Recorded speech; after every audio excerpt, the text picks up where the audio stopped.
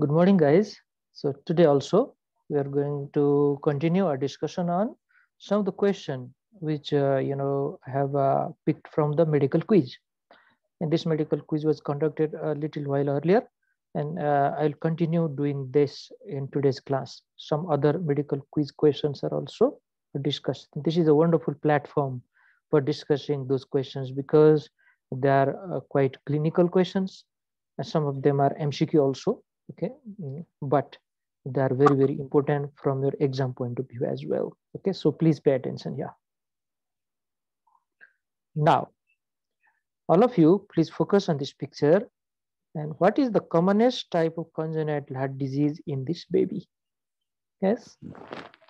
First, what is the diagnosis here? What do you think this baby is having? And then the question is, what is the commonest type of congenital heart disease in this baby? Who can answer this?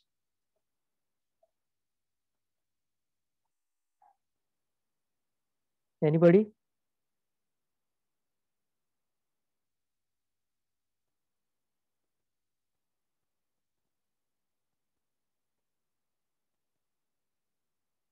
Okay, so let me tell that now. The answer in this case is this baby is a Down syndrome baby. Okay, it looks like Down syndrome. Look at the typical facial appearance. This is known as mongoloid face. Mongoloid face, highly typical of a bit of slanted eyes. Okay, slanted eyes. A typical epicanthal fold is not seen here actually. Epicanthal fold is there is extra, lead on the inner side of the eyeball or towards the inner canthus of the eye, which is not commonly seen here. Now, once I identify this baby as a Down syndrome baby, the answer is very easy. Now you can all answer probably. What is the commonest type of congenital heart disease in a Down syndrome baby? Yes? What is that? Endocardial cushion defect. Excellent. Endocardial cushion defect.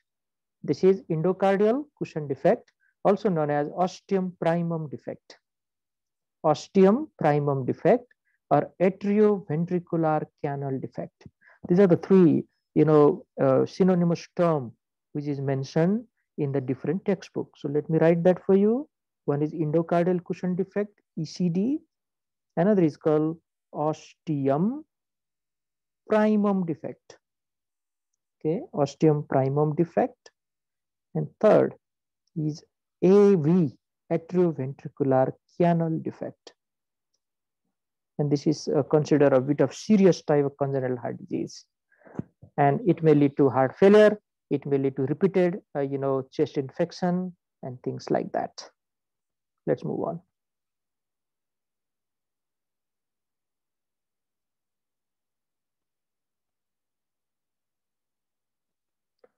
See that? The answer is endocardial cushion defect. Number 2, a 40-year-old non-case of hypertension presented with severe headache and vomiting for a few hours duration. On examination, papilledema and neck stiffness were also present. You can see the CT scan here. Look at this erode part and all these, white appearance here. Okay, hyper dense area. What is the diagnosis? Anybody? First of all, yes, please. Intraventricular hemorrhage and may be due to severe gonad hemorrhage. Okay, no, so intraventricular hemorrhage. Okay, so he's saying intraventricular hemorrhage. Intraventricular hemorrhage. Anybody else? Sir, there is a problem in bone on left side. Means right side of a patient. Means here. This area. You mean this area? Yes, sir. Okay, so what is the diagnosis?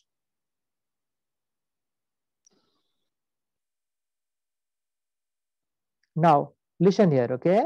I'll teach you exactly how to solve this type of case. A 40-year-old non-case of hypertension. She is a disease, he has a disease hypertension from a long time. is a non-case, diagnosed case, presented with severe headache and vomiting for only few hours. So something has happened inside his cranial cavity. On examination, there is papilledema and neck stiffness were present. This much clues is enough for me for the diagnosis of subarachnoid hemorrhage. In subarachnoid hemorrhage, there is stiffness of the neck. There is increased intracranial pressure. So because of that, there is papilledema. And look at this typical history: severe headache, non-hypertensive, okay, and there is vomiting as well. Though the most important cause of subarachnoid hemorrhage is Berry aneurysm rupture, but who knows? This patient was having Berry aneurysm, and because of this hypertension, the Berry aneurysm has ruptured. We don't know. So this type of presentation is very typical of subarachnoid hemorrhage, SAH. And CT scan has confirmed that. This is known as star sign. See this? Okay. This is highly typical of subarachnoid hemorrhage. So that's the diagnosis.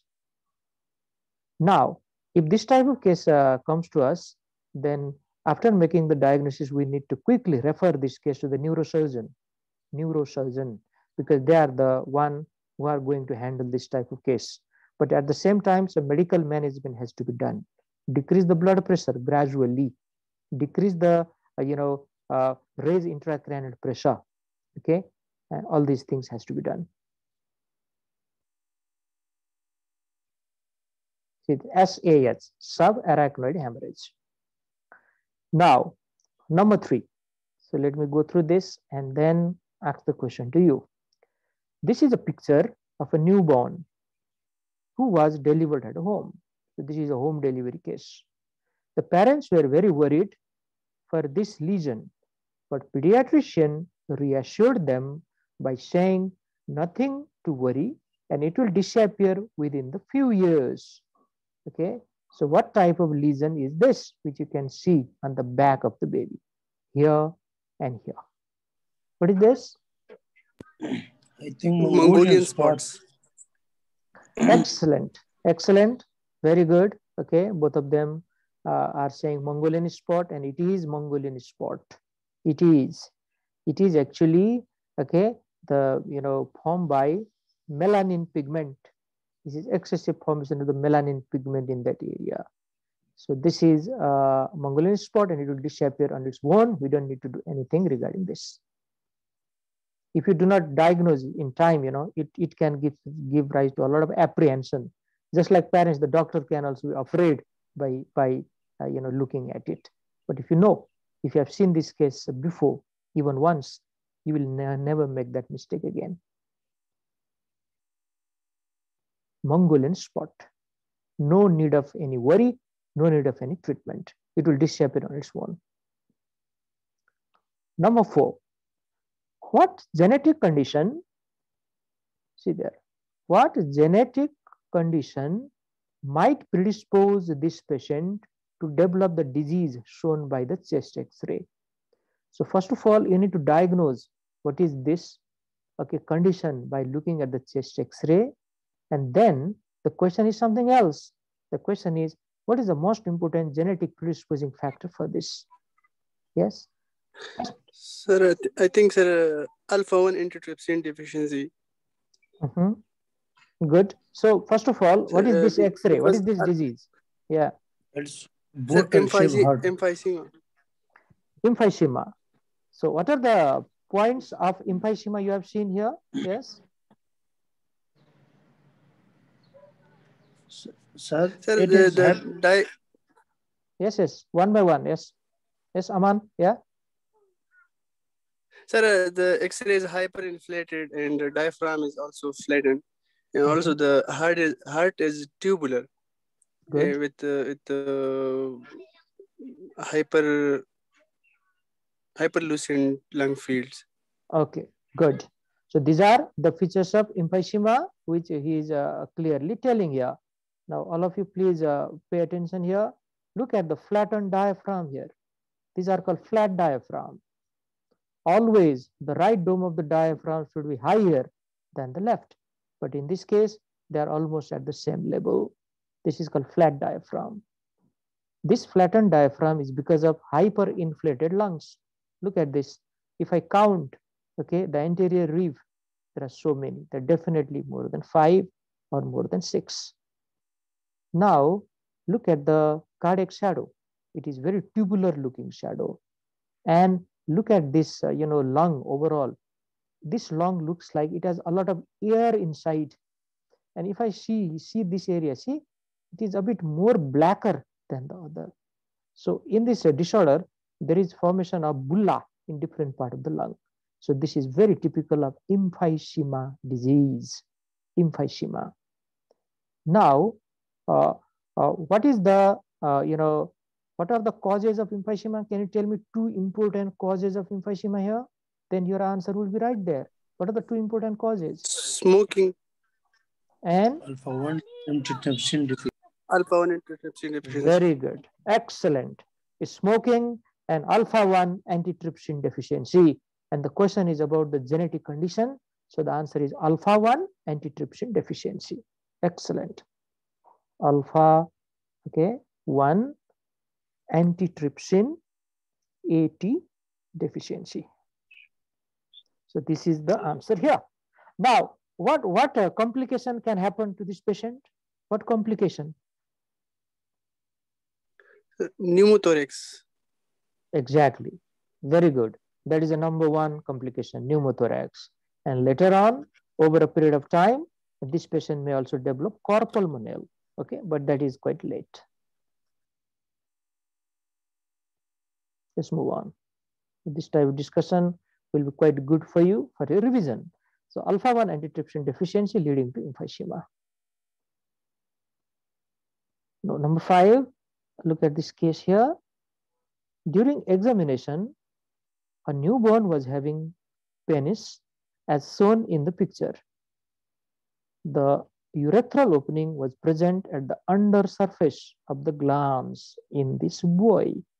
Okay, so see this, the urethral opening is present not at the tip, okay, of the penis, but it is present on the under surface of the glans. And this is, okay, this is the hooded type of propuce, hooded type propuce. So what is the diagnosis? What term we use for this condition? Hypospadias. Yes. This is, Hypospadias. yeah, this is hypospidia. Okay, hypospidia. Hypospidia is the term we use for the opening which is present at the under surface. And epispidia means if this opening is present somewhere here, okay, on the dorsal surface of the penis. Epis, dorsal surface. Hypos, on the under surface or on the ventral surface. So hypospidia. Now, what are the problem of hypospidia? What problem? Anybody? Sir, there is a flow in there is problem in urinary flow, and urinary tract infection is very common. Okay, yes, I agree with him. The flow of the urine is not forward now. See this, the jet of the urine doesn't come like this, rather it will come like this below. And this is a, for example, if this is a boy who is going to school, and sometimes what the, the friends do, they go to pee together. And by looking at that, the other boys, may start to bully that boy. Yes, this is one of the big problem in a school going kid. Okay, apart from that, the urinary tract infection is there, but the chances are not that exactly high than the other kid. Now, apart from this, when this boy becomes adult, okay, the overall growth of the penis is a problem. The overall growth of the penis, because whatever length of the penis which is left distal to the urethral opening, okay, distal, that area, okay, doesn't grow properly.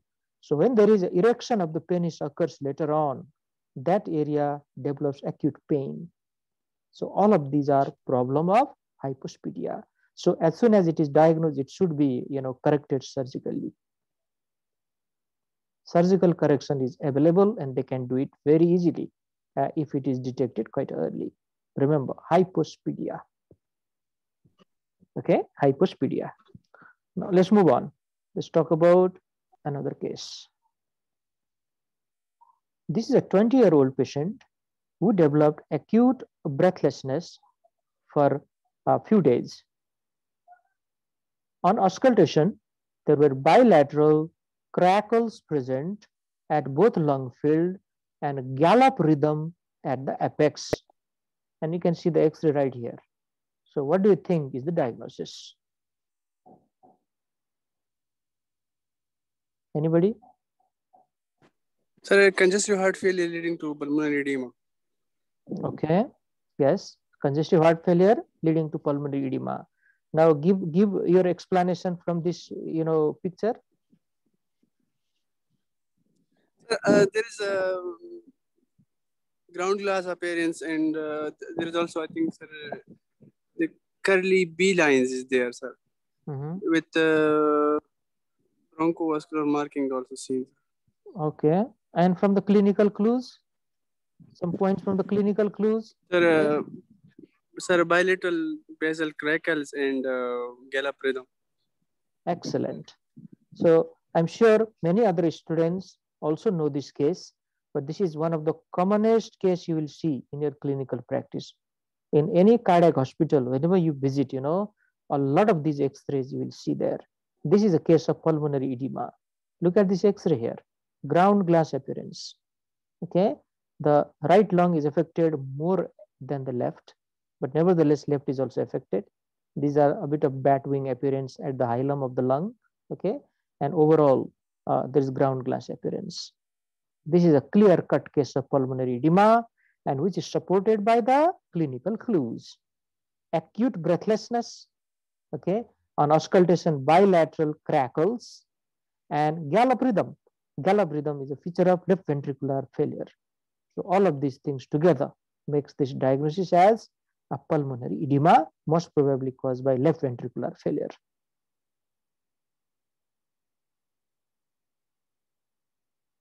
So pulmonary edema caused by left ventricular failure. Okay. What is the treatment you give for left ventricular failure leading to pulmonary edema? What is the drug of choice? What is the first drug you want to give here? Yes?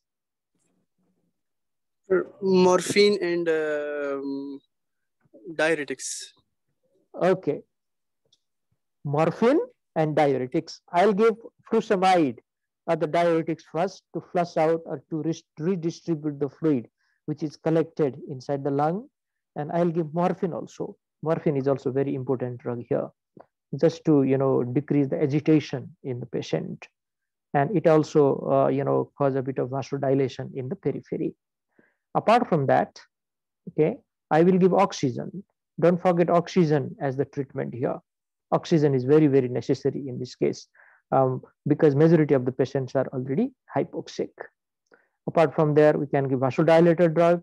Okay, you can increase the contractility of the heart by giving inotropic support and all those things. Now, let's move further. Let's go to the case number 7. A 12-year-old girl is presented with painful swelling and bleeding of the gum for 3 weeks duration. So her age is 12. Okay, she presented with painful swelling and bleeding of the gum for 3 weeks duration.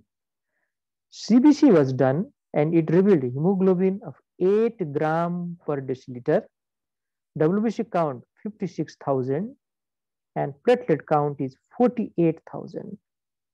Now, first of all, give me a comment on this CBC.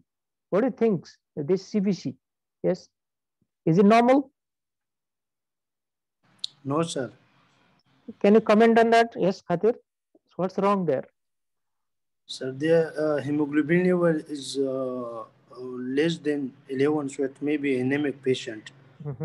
In this patient may be AML because of gum hypertrophy and bleeding. Okay, so you think this is a case of AML. Okay, anybody else?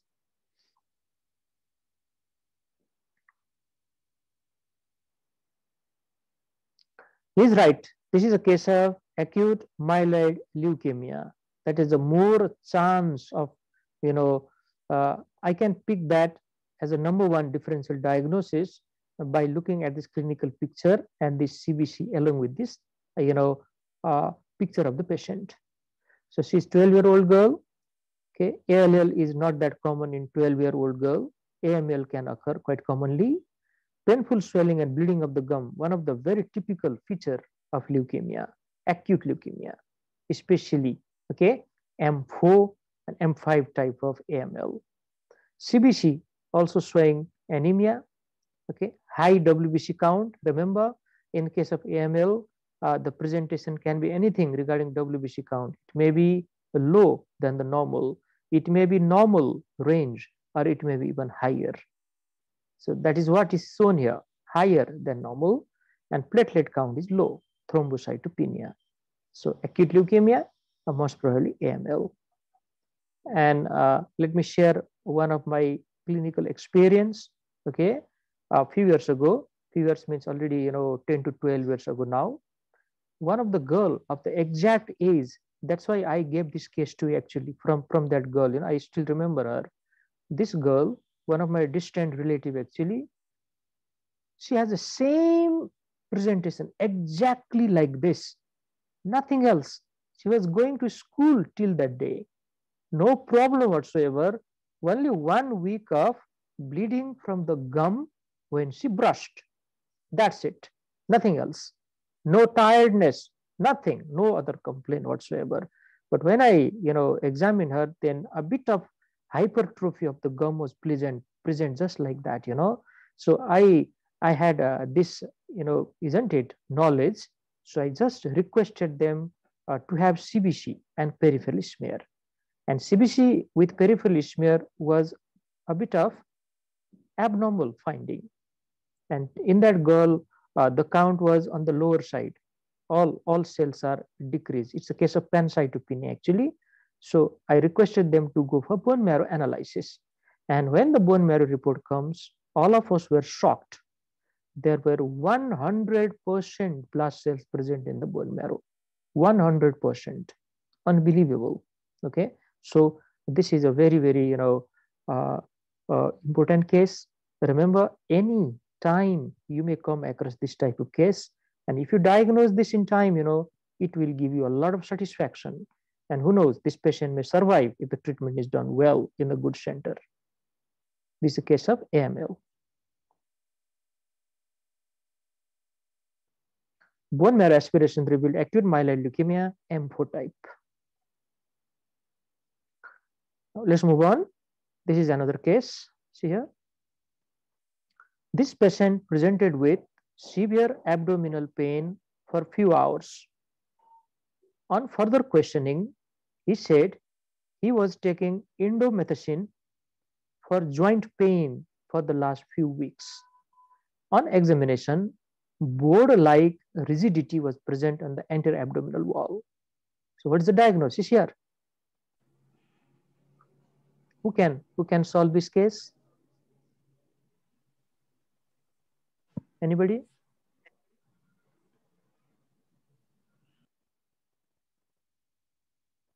Yes, guys? Sir, it may be a peptic ulcer. Maybe a peptic ulcer disease. Okay. Anybody? Yes, sir. I'll come back to you. Okay. I'll come back to you. Perforation. Yes.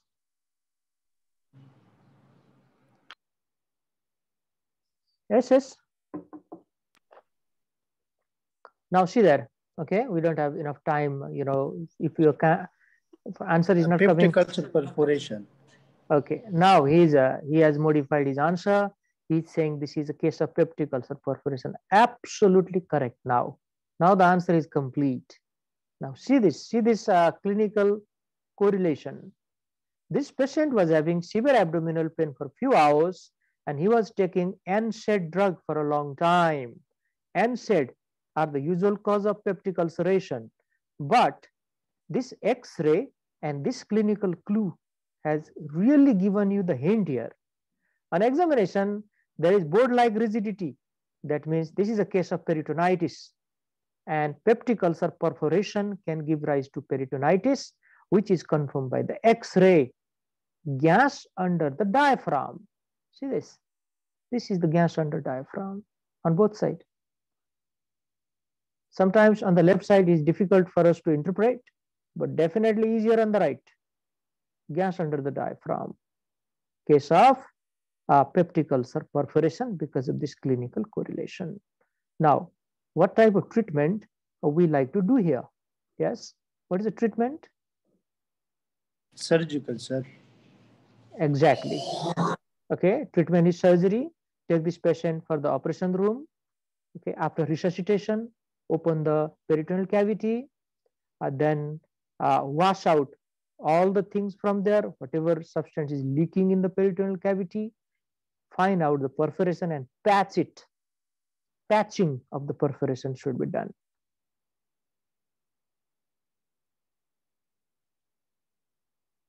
This is a case of pneumoperitoneum, most probably due to acute peptic ulcer perforation. Very good diagnosis. Now, see here, we have included some of the ECGs also. So let's take this opportunity to revise a bit of ECG as well. So all of you have a look here. Okay, take a piece of paper and a pen with you and try to diagnose this ECG. No clinical clues are provided here.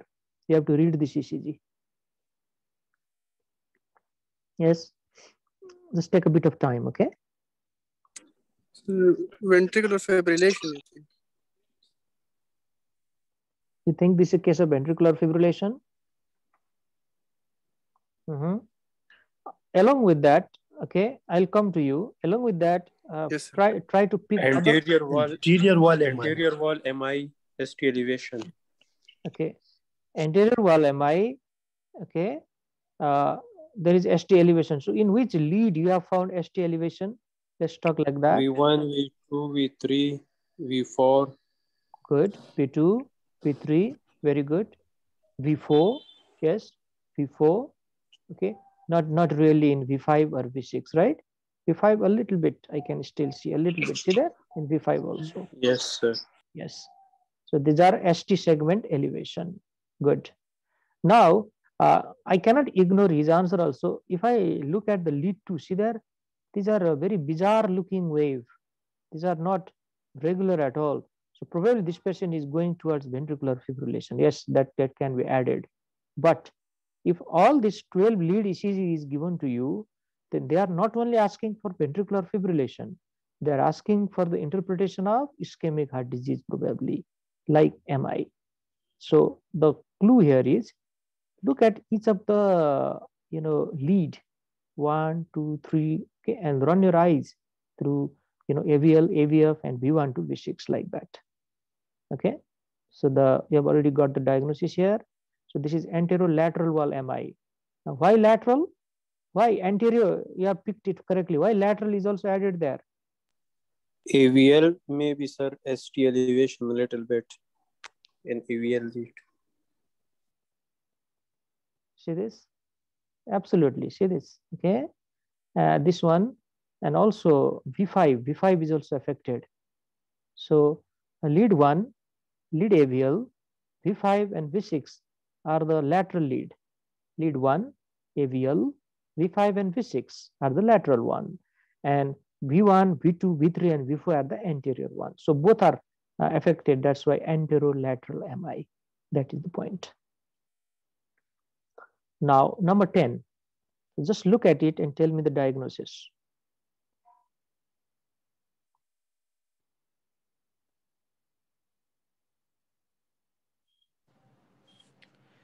It's Mobitz type 1. Type 1 heart block. Why it is type 1? Yes, give me reason. The PR interval is increasing. PR interval is increasing. Okay. I'll come back to you. Anybody else? And sir, the QRS complex is also absent. Okay, so he says QRS is Mobitz type 1 because after one beat QRS complex is missing, sir, in each. Okay, so you think after one beat the QRS complex is missing, like here. Okay. The PR interval is also increased, sir. In some. Yes. Any other student, please? One more. Sir, there I is think a Can I? progressive lengthening of PR interval with absence of QRS complex. So this is a second degree heart block type 1. so. What is that? You mean second degree heart block type 1, Mobius type 1, or Wenke back phenomena? You mean? Yes, sir. Now, Yes, all sir. of you, okay, fine. Let me describe this right here in front of you, and then you yourself are going to tell what is the diagnosis here. So let's pick up the finding here. These are the P wave. This is P wave. This is PR interval or PQ interval, whatever you want to say. This is QRS complex. Okay, QRS complex. This is another QRS complex, and this is another QRS complex. So definitely this is a type of heart block because the QRS complexes are so less. And look at the distance or gap between the two R wave. So many. 1, 2, 3, 4, 5, 6, 7, almost 8, even more than 8. Complete heart blocks. Okay. Now, wait, I will come to you. Okay. Now, look at this. Do you really think this P wave is leading to this QRS, or this QRS is occurring on its own? That's the big point you need to answer here. And the reason is, or the answer is, this QRS is occurring on its own from the ventricle side. These P waves are not passing towards the ventricle at all. These P waves are occurring on their own, and QRS complexes are occurring on their own here. Okay, they're occurring on their own. See there, where is the QRS complex of this P wave? I cannot see any. See this, this is also P wave actually. This is also P. This is P. This is also P. Why the gap is so less here? Why the gap is substantially more here and even more here? That means these P wave are not creating or causing this QRS complex. P on their own, QRS complexes on their own, means there is a complete blockade of the P wave going towards the ventricle. That is one thing. Another one, look at this morphology of the QRS complex. They are quite wide and bizarre. And if they originate from the ventricle, they appear like this. So this is complete heart block. Complete heart block. Okay, or type 3 heart block. This is the way we diagnose this case. And the treatment is pacemaker. Now another one, okay, see there? What can you see here? And what's the diagnosis? Inferior wall MI, ST elevation 2, 3, AVF lead. 2, very good. 3, and AVF. AVF. Very good. There are ST elevation. Excellent. Apart from this, can you comment something else? What else can you see here? Good. What else? ST depression. See this? ST depression in lead 1, right? This is lead 1, ST depression. You can clearly see. In 2 and 3 elevation, he has picked it nicely. AVL, it is depressed. See there? It is depressed in AVL. Okay. AVF, it is elevated. And see this, V1 is depressed. Okay, V1. Now, this V1 is depressed. V2 is also depressed. Okay, there is an inversion of T wave also. So in 2, 3 and AVF, there is a clear-cut case of ST elevation. So no doubt about it. This is a inferior wall MI. But how do I comment on other? This is known as reciprocal change. If some particular lead is having ST elevation, other lead will develop reciprocal change.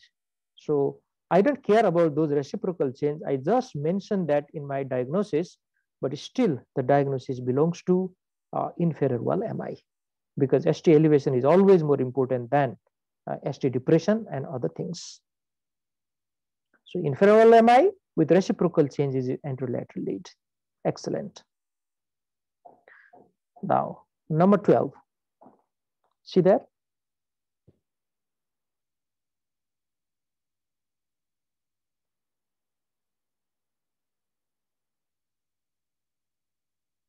Can you pick the finding here?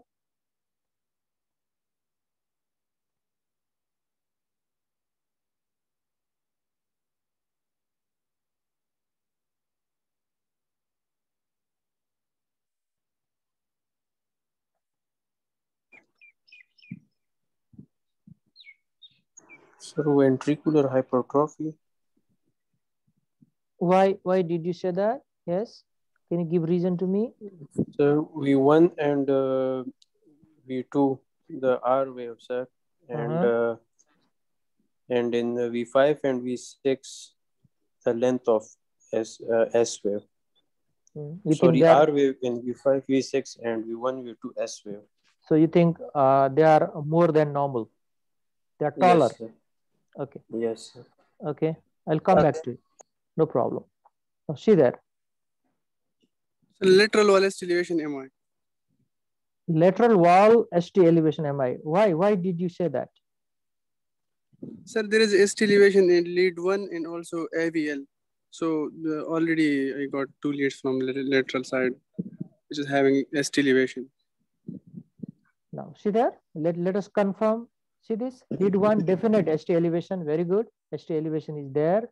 Okay. 2, there's no ST elevation. 3, there is depression rather. Okay. We don't look at AVR. AVL, yes, there is definite elevation, ST elevation, and there is depression. So 1 and AVL, there are ST elevation. He has picked very correctly. There is a bit of depression here. Depression, okay, depression. This is isoelectric line. No depression, no elevation. V5, okay. I cannot, confirm it. It is a bit, controversial here, and there is no elevation. So 1 and AVL, the definite elevation. So this is a case of, lateral wall MI. Absolutely correct. Lateral wall MI. I cannot call it anterolateral because the anterior leads are rather, depressed. V1, V2, V3. They have no elevation of ST segment. And another one, for your criteria, this, tall is not enough. Okay. If we add, it should be more than 35 mm. It doesn't look like 35 mm. So this is the one lead, isn't it? It's very clear. You can clearly see this here. Lead 1 and lead AVL. See this? Lead AVL. Okay. It has clear cut ST segment elevation. Apart from that, this is the case of lateral wall. So here.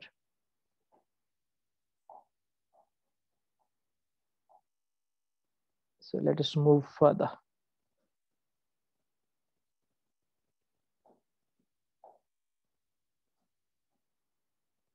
So this lateral wall MI with reciprocal change in anterior and inferior leads. Now, this is another ECG. So all of you please focus here and try to diagnose. What is this?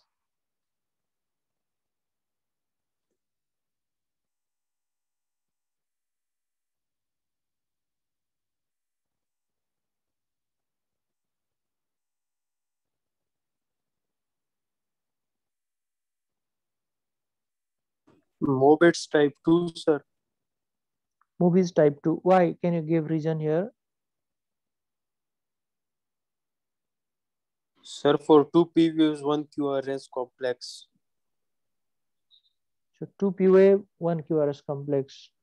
So you think this is movies to 2 to 1 a block. Anybody else? I'll come back to you. Anybody else?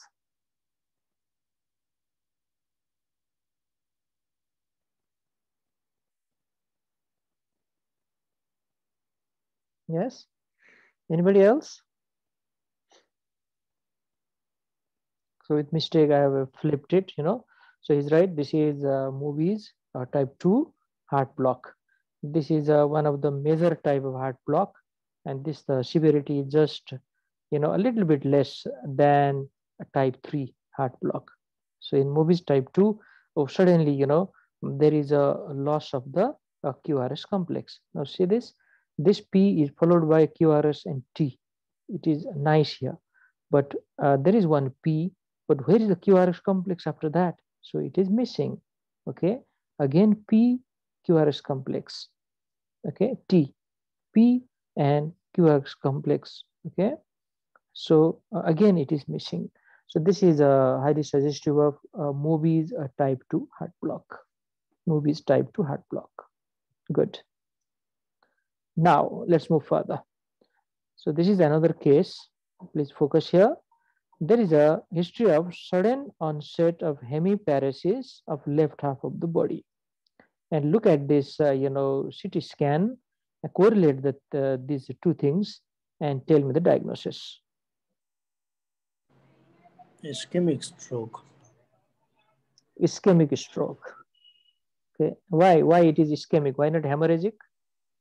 Because it is hypodense. In hemorrhagic, there is hyperdense and plus a white type of lesion occur. Mean a Very white good. bone density occur. Very good. Excellent. That tells everything. Very good explanation. I'll look at this clinical scenario and look at the CT. It is a hypodense type of lesion, which is a feature of ischemia, not hemorrhage. Hemorrhage is hyperdense lesion. So this is a case of ischemic type of stroke. Wonderful. Okay, cerebral infarction of right hemisphere. Now, question number 15. This is also easy thing for you. So see here, a 25-year-old patient presented with partial seizure for a few days. So partial seizure. Treatment was done with praziquantel, steroid, and carbamazepine. Look at this CT scan and tell us the diagnosis. Neurocystic sarcosis. So this is a case of neurocystic sarcosis. Absolutely, it's absolutely correct. These clues are enough for the diagnosis. See this. What is this lesion called, Aman? What is the lesion called in CT? Ring enhancement lesion. Very good. This is known as ring enhancing or ring enhancement lesion. And with this clinical correlation, this is absolutely crystal clear. And this is a case of neurocystic sarcosis. Praziquantel is the drug which we give to kill this larval form. Steroids are given to decrease the chance of anaphylaxis, and carbamazepine is given to control this partial seizure. So neurocystic sarcosis. What is the causative agent of neurocystic sarcosis? Tinea solium. Tinea solium. It's a type of tapeworm. Okay, it is also known as pork tapeworm. Pork tapeworm. Excellent. Neurocystic sarcosis is the case. Now, spot diagnosis.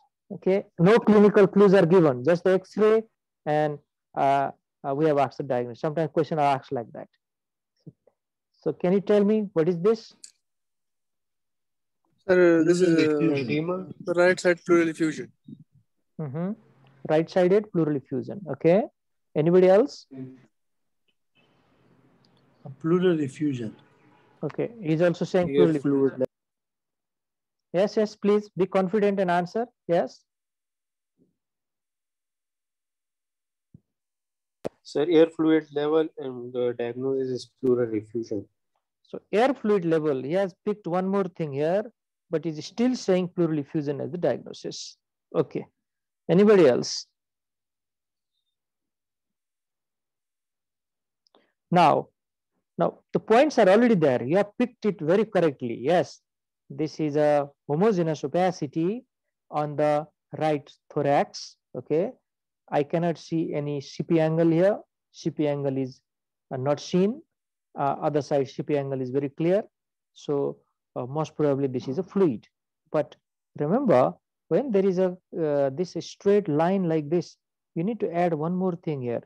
This is probably a case of hydropneumothorax. This is a bit of here also here.